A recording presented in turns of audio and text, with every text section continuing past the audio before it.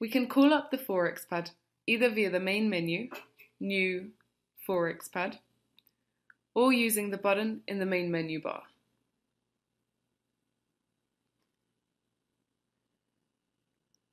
To insert values into the Forexpad, which we can also do with non-Forex values, for example with shares, we right-click in the field, Add Instrument, and now we'll add a whole list.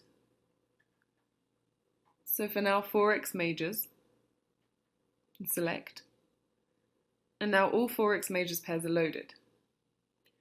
And if I right-click on an instrument, I can also choose to remove it. And in this way I can personally put my list together how I like it. The order pad also gives us the following information.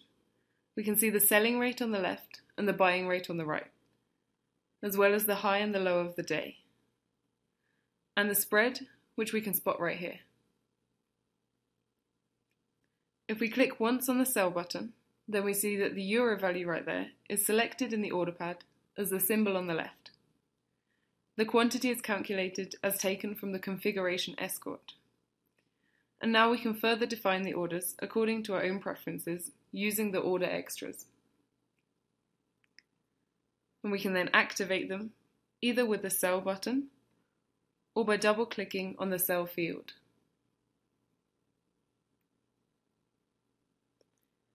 And if, on the other hand, we click on buy, then the button up here is adapted. And once again, we could activate a buy order by clicking once on this button or double-clicking in the buy field.